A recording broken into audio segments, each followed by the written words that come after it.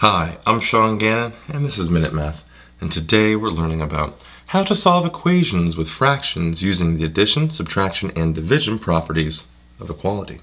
Minute Math, when you need help you use Minute Math. We're given this problem right here. Solve 10q equals 44, and well, I'm going to actually use my division property of equality here. If I divide both parts, let's rewrite it first. 10q equals 44.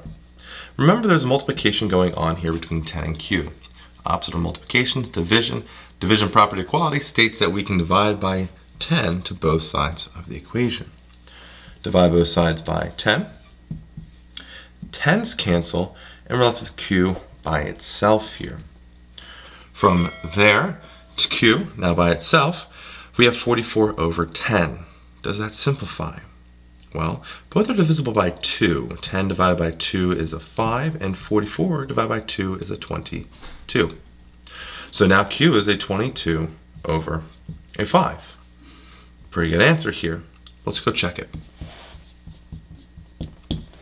To check it, I rewrite my equation. 10q equals a 44. From there, 22 over 5 goes in for q.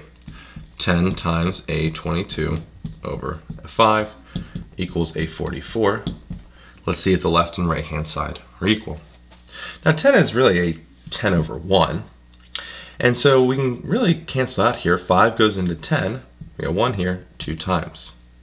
Now 2 times 22 is a 44. 1 times 1 is a 1. Don't need to write that in the denominator. Equals a 44.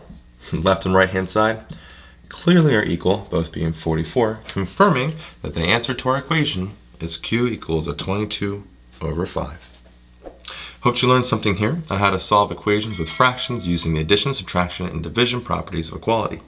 If you did, make sure you like this video and subscribe to our YouTube channel. This helps us make more of these free math lessons for you and for everyone else. So as always, thanks for watching.